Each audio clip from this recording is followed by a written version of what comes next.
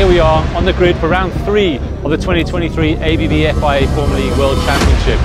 A really positive qualifying. Mitch lined up in 2nd position, so close to getting that pole position.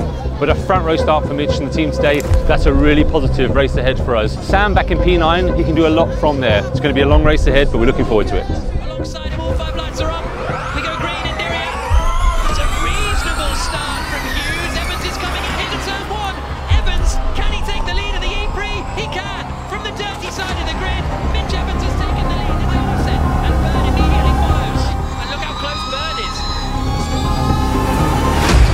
Barely far back.